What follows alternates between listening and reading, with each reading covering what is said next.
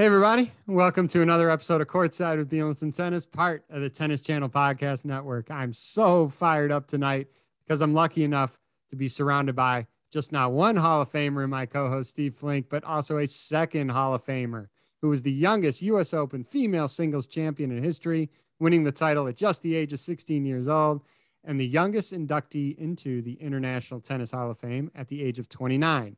You now see her on Tennis Channel doing such great commentary. Please welcome to the pod, Tracy Austin. Tracy, thank you for taking time out of your day and speaking with both Steve and myself. Absolutely. Good to see you guys. So, hey, I was doing my research, right? And there's so much just I know because of your celebrity status, but I was digging some things up, and I don't know if Steve was aware of this, but fun fact, you were the very first opponent for Steffi Graf, a match you won 6-4, 6-love back in Stuttgart in 1982. Is that right? That is right. So I believe Steffi was 14 years old. She was the wild card at Stuttgart. I had won it a few times already. I was, 2 or 3 in the world. And you're playing a German wild card that you know nothing about. And she comes out, this skinny little girl with blonde hair, wearing shorts, and the forehand, the power off the forehand was extreme. She had a pretty good serve at that time. Obviously it got better. She was only 14 at the time, but the forehand. Hey, Trace, I think she actually was 13 because she was born in 69. So she was even younger than you thought. Wow. I don't think so, Steve. I think it was October. So maybe you played her the next year then, because if it was in 82.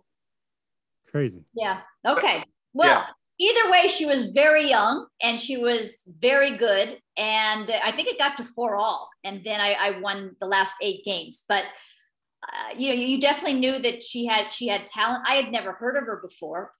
At the time, we didn't have as much social media. And it was definitely difficult at the beginning to play her, but it was interesting. Yeah, I was going to ask you if there was any buzz that you had heard about her, but you kind of answered that and you said not really. But when you started hitting with her, you could see that forehand was something else, and it just got better over time. Yes, absolutely. It got better over time. It really did. Yes, it did.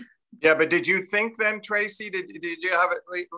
Were you thinking about her future at all, or this just was another dynamic young kid with a great forehand and you hadn't made up your mind yet about her future?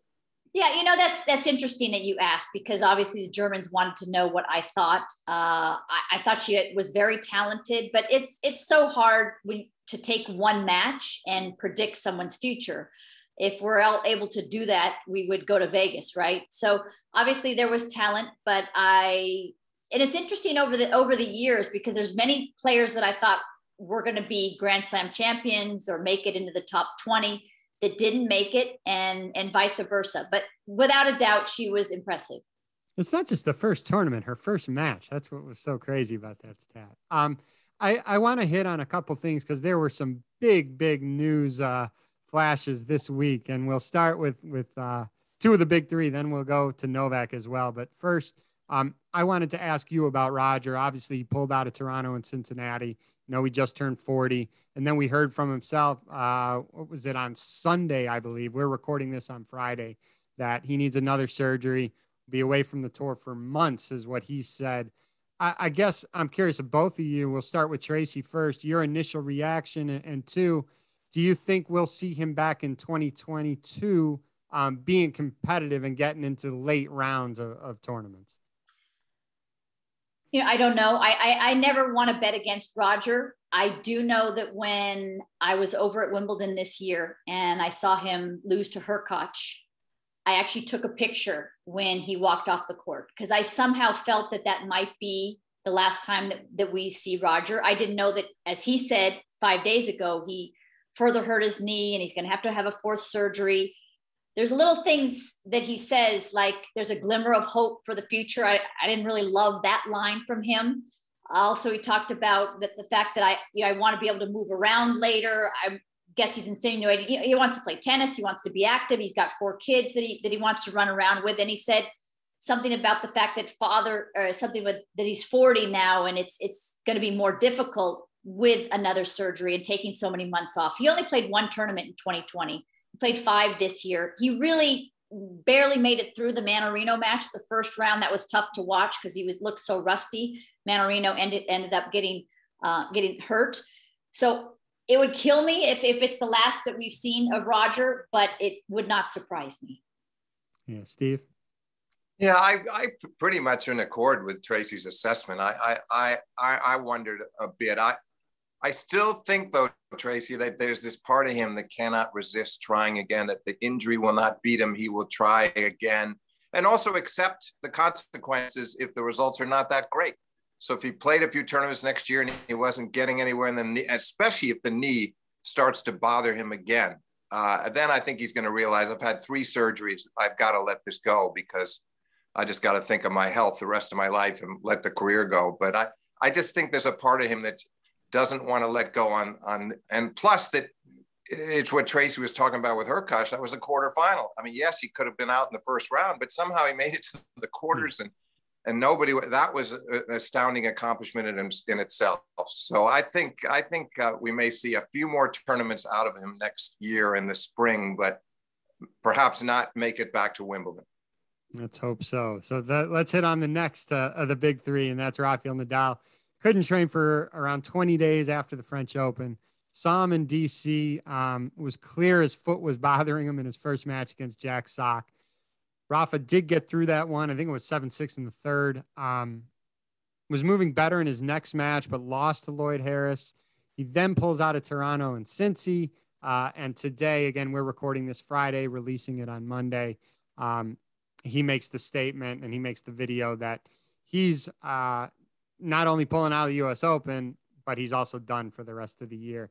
I guess I'll ask both of you similar things. What do you expect from Rafa in 2022? Tracy, we'll start with you again. 2022, I hope that we see him at 100%.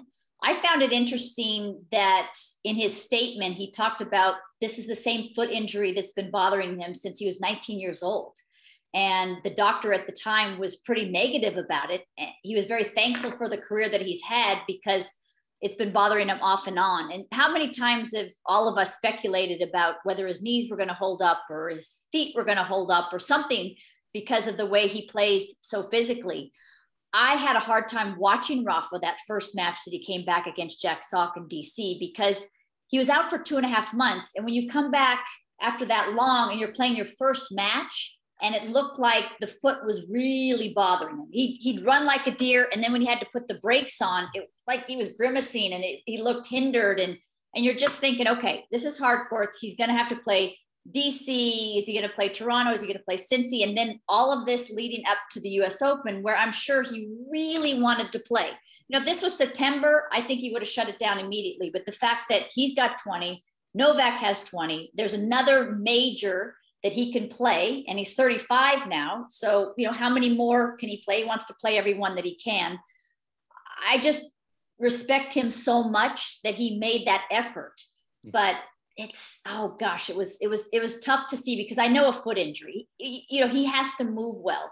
And he looked in pain. And the other thing that was interesting is where he said, kind of admitted, I haven't been able to prepare like I wanted to. Basically, he's been playing all of these tournaments, even the French, with limited practice. That's very hard as an athlete and as a top athlete. That he's a repetition type of guy. He's a repetition type of guy. He likes practices. He likes a lot. Yeah. I mean, most people are, maybe Roger less than others, but that must have been really bothersome for him to be able to be hindered in that way. Steve, what are your thoughts on Rafa? Yeah, I watched it too. I had a similar reaction to Tracy watching the Jack Sock match because the wincing that Tracy is describing was happening after almost every point. And the odd thing is when he lost to Harris, he didn't look as if he was in as much pain. And then I was actually encouraged by that because I thought, all right, maybe he can go on to Toronto. Maybe he can turn the corner a little bit here. But then once he announced he was out of there and out of Cincinnati, I really didn't think we'd see him at the Open. And I just wasn't expecting that it would be shutting down for the rest of the year. But I see that as a move, Tracy, for him to prolong his career, that he's saying, look, I've got to let this year go. There's no point in playing tournaments in the fall. I want to see if I can get ready for Australia next year and give this time to heal. And he's usually pretty wise these days about stepping aside when he has to and giving himself time. When he was younger, he always wanted to play every tournament. So I think he knows his body well, and he knows this injury well, and there's a chance of some kind of a resurgence next year. And I'm fascinated to see what he do. Yeah, I am. All three of us were. And again, just like with Roger, just like with Rafa, let's hope they get healthy, and let's hope we do see them back on the court in 2022. The last of the big three, Novak Djokovic. Look, Steve and I had talked about this before, Tracy. When Novak won Wimbledon, both Steve and I did not think he would be going to the Olympics. We thought he would be save everything up for the summer hard court swing, US Open, gear up for that. He surprised Steve and myself. He did go to the Olympics. We give him credit for trying. He was cruising along those first few rounds and lost to Sasha and then Pablo Carreño Busta the back-to-back. Do you think that's going to really refocus him and lock him in on this 2020 US Open in a couple of weeks? Yes, without a doubt. I think that he's had enough time now because he hasn't played in between. And he knows, as you said, how to manage. These guys know how to manage their schedule, and they know when they need to push it a little bit more, when they need to pull back, when they need more matches, when they feel fine. I've got to say, I was not surprised that he played the Olympics because the greatest ever is on the line. And can you imagine if he had gotten the Golden Slam this year, and without Roger playing, without team playing, without Rafa playing the Olympics? I thought he was the clear favorite. He had just won Wimbledon. And I think the oppressive heat, I think playing the mixed probably wasn't a great idea. Nobody on the Serbian team, including Troitsky, who was the captain, didn't want him to play. But, again, how can you fault a guy that says, I wanted to play the mixed because I wanted to try to win another medal for my country? I just think that that's a lot to be proud of. But I think with the conditions over there, playing those extra matches probably did hurt him. He was 3 games away in the final. It was a set. I think it was 3-all. And then he seemed to collapse against Sasha and disappointed to lose that bronze medal as well. And then couldn't play, and when I hear people faulting him for pulling out of the mixed, I have a hard time with that. People are always looking to poke and prod. And, how about look at the fact that the guy was trying to win. So I think that he's still going to win in New York. I really do. I think it's exciting for tennis to put us on the front page of newspapers and talk that this guy's won 3. This is crazy. I think it's, Steve, you can correct me if I'm wrong, but I think it's the first time since Rod Laver in '69 that anybody's won the first 3. So it's exciting news, and I hope he gets it. I think we lost Steve for a minute, so hopefully he can come back. But I think you're right on that fact. It is the first since Laver. He's calling me right now, but we'll try to get him back on, and we'll just continue on if that's okay, Tracy. Sure. After the big 3, I do want to talk to you because you could really relate to the young players on tour. You were playing tournaments at 14 years old. You won the US Open at 16. Coco Gauff came on the scene at age 15. I think I'm the same age as Jennifer Capriati. She turned pro at 13. If you can, talk about turning pro at such a young age, maybe some of the differences that you had to deal with versus some of the younger players today. Obviously, the biggest being there wasn't social media around at that time. That is, to me, there's a lot of good with social media, but there's also a lot of bad with it. And athletes and just famous people in general have to really kind of protect themselves from dealing with some really horrible things that can occur on social media. Yeah, I think you're exactly right. What we had to deal with, I was 14 when I came on the tour. And it was the newspapers, it was magazine articles. And what I was told right from the get-go was just don't read those, because if you read them and they say great things and it's going to blow your head up, if it's mean, then it's going to stick with you forever. If you're sensitive at all, which most 14-year-olds are going through their teens. So I think social media, you can magnify all of that by 100 times because you have people, if you read it. Now, again, I would tell young players growing up, male or female, not to read that, because you have people that are able to speak directly to you, if you read it. I just think that it is, everything's examined way more. So what I tried to do was just focus on the task at hand. If I was going to win matches, all the endorsements would come, focus on what's important. And that's trying to become a better tennis player, trying to win matches, managing your time, therefore your team, your family, really important to have people that have the same goals for you, long-term goals as you for a tennis player, but also for a person. But I do feel for these people, because I can tell you what, I still remember some of the things that was years ago that people said in newspapers. It just gets stuck in there, right? Yeah. And it doesn't go away. So also for press conferences, I can remember sometimes holding back. You say a few things, you get burned, and then you say, okay, I'm just not going to go there. I'm not going to be quite as honest. I'll hold it closer to my vest because they burned me.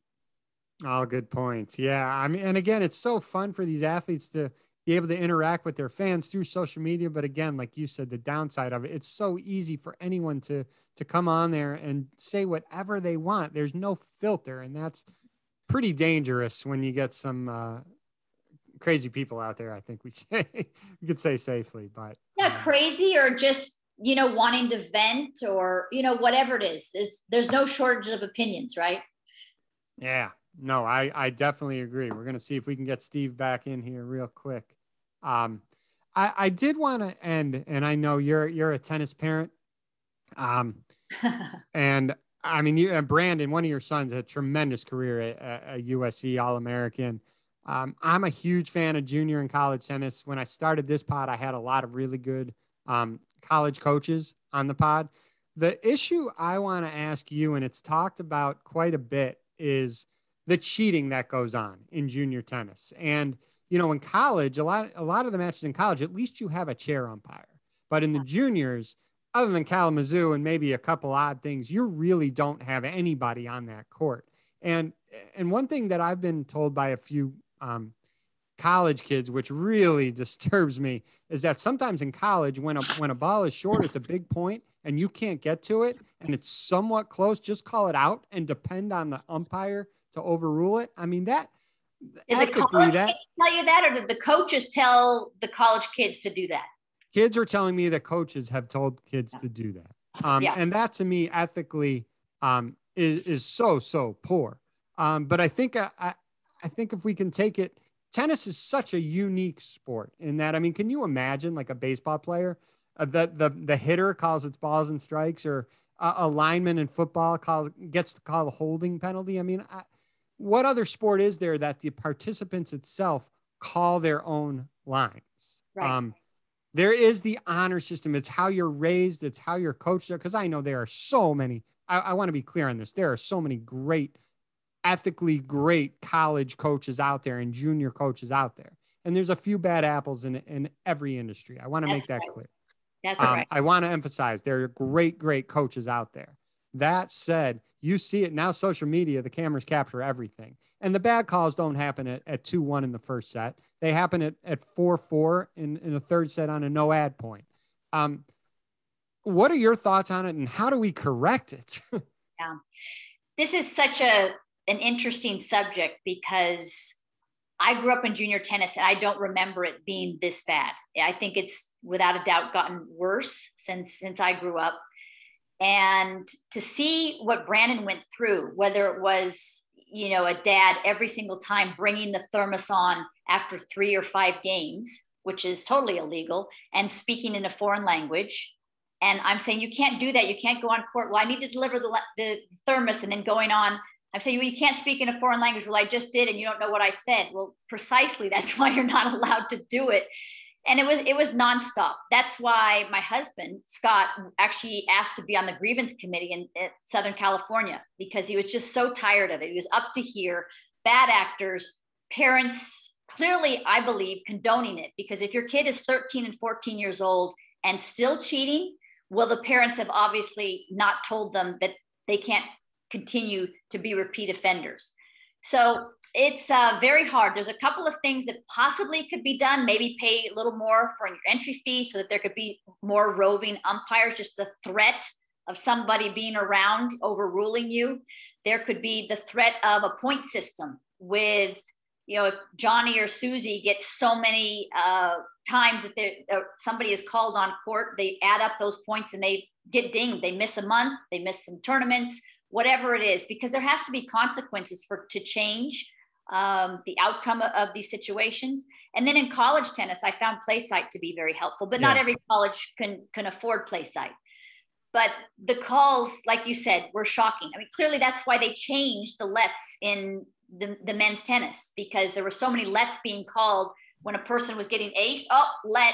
So they actually had to change the rule completely and play let. So it is unfortunate. I've heard of coaches that have said, if you're not getting overruled enough, then you're not trying hard enough, like you said.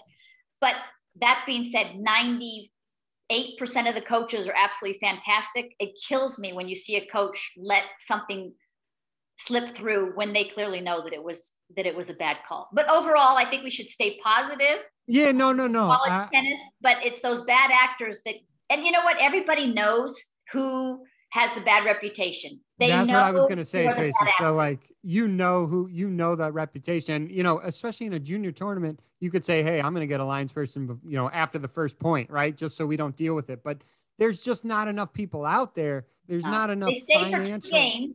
They stay for 2 games. That's all they can do. And then they have to go to the next court. Right. Well, I just wanted to hear your thought. But again, look, tennis is a unique sport. It's a great sport. 98% of the time it's perfect, but it is, there's bad apples, like I said, in every industry. And I wanted to hear your thoughts on it, any suggestions of how to correct it. But again, the sad part about it though is how many kids do we lose because of that? That's right. And I don't think you can, I don't know how you can get that stat, but there's a lot of kids that you're going to ruin it because they'll go to another sport where there is officials on every court. And they're enjoying themselves. Tennis is already tough enough as an individual sport.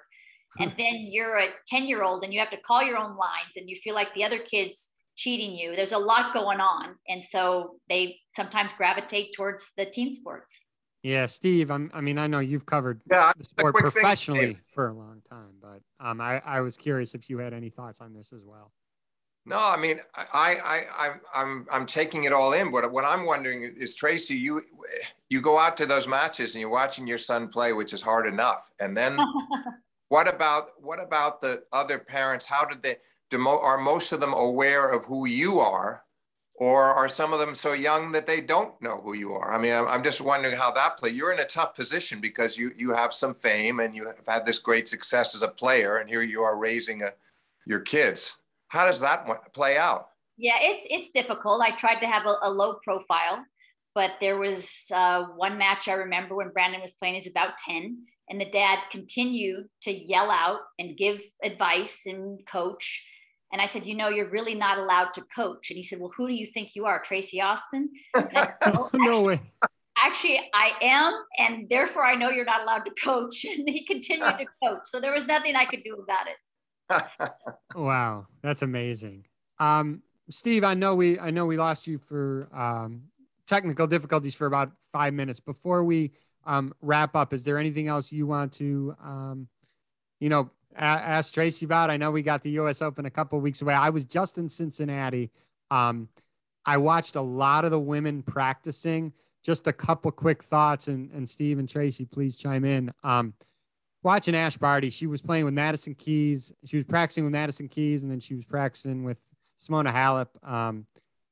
All three, so likable, interacting with each other on the court, interacting with the fans, so good. The other person, and I know I've seen on TV, but I had not seen Jen Brady play in person, and I saw her practicing. She hits the cover off the ball. I mean, harder than Ash, harder than Madison, and Maddie hits hard, harder than Simona. She was, killing the crap out of the ball. And again, it was fun to watch her. Great energy on the practice court. I think Jen, we all know on hard court, she's great. She made the semis in 2020 at the Open. She made the finals of Australia. If she's healthy, she just had to withdraw from Cincy with her knee. I hope she makes a deep, deep run in New York. That's going to be tough to do. It's a quick turnaround from since I hope she heals in time. I hope it's enough time that over the next week it gets better. And because after the way she played that great match, Tracy, against Osaka in the semis last year, one of the best matches of the year, I thought. Yeah. And then wasn't able to push her as hard in Australia, but still, she is great on hard courts, and you'd like to see her right in the thick of things. Yeah, what's interesting about the women's game right now is I actually just came back from Montreal, called the whole week up there for the Canadian Open. And there are so many women that could win the US Open. I was just looking at the draw in Cincinnati and the upsets. Paula Badosa is playing amazing. She could go really deep. I could give you 12, 15 names. Sloane has struggled this spring, seems to be getting better. Actually has lost early in the last couple of tournaments, but if she went and won it, wouldn't surprise me. Petra Kvitova had to retire today. She wasn't feeling well. Ash Barty could win it. Coco Gauff. She's playing unbelievable. Ash Barty's playing unbelievable. Right? He is. Coco Gauff could win it. So again, women's tennis, throw the balls up, and whoever executes on that day, and on the men's side, we're starting to see the next generation come through with Tsitsipas, who lost in the finals to Djokovic, and Medvedev lost in the Australian finals. So they're starting to make some deeper runs with some of these other guys, the older guys, even team out. I just find it fascinating. I'm looking very much forward to it. I also think with the women, because they see that anybody can win on a given day or a given week, it gives them hope. Why not me? Yeah. I think it's fantastic. That's a good point. Look, before I go, we're recording this on Friday. We're gonna release it Monday. It's gonna be before the U.S. Open, so I guess I'll have both of you on record. I'll give my prediction at the end too. We'll start with Tracy here. Is Novak gonna win it? He is. I think he's going to win it. I think he's so good in the big moments, and he's had enough time off now. He's going to be fresh. He seems to handle the pressure because there are going to be a lot of eyeballs on him. He's going to win it. And then I think on the women's side, I'm going to go with Ash Barty. She seems to be playing great. Good picks there. Steve, how about you? Well, I'm a little annoyed with Tracy right now. It's times I ever have been, because I was hoping that she wouldn't say Ash Barty so that I could, because I do. No, I'm kidding. Great minds can think alike, Steve. Great minds can think alike. Obviously, I'm kidding. No, I like Ash Barty's chances, and she, I think, is growing into becoming a better and better big match player. And I like the way she handled the pressure in the Wimbledon final against Pliskova. And I definitely like Novak's chances. I think the only thing that could thwart him is if he complained about he said he had a bunch of injuries, Tracy, at the end of the Olympics. He didn't say one, it was the shoulder, but he said there were other things. Hopefully all those things were relatively minor, and he was very wise not to jump into Cincinnati. So he gave himself plenty of time. And then I'm thinking he probably uses those early rounds to really start to peak. And then I do like him down the stretch. And it is best of 5 and not best of 3, which is another advantage for him. And I also think he senses this is a once in a lifetime opportunity. I mean, he's had 3 major years before, but to have those first 3 in his pocket, I mean, even if he had a couple of great years to follow this one, you can't expect to be back in this position again. He understands that. And I think he's going to let that work in his favor.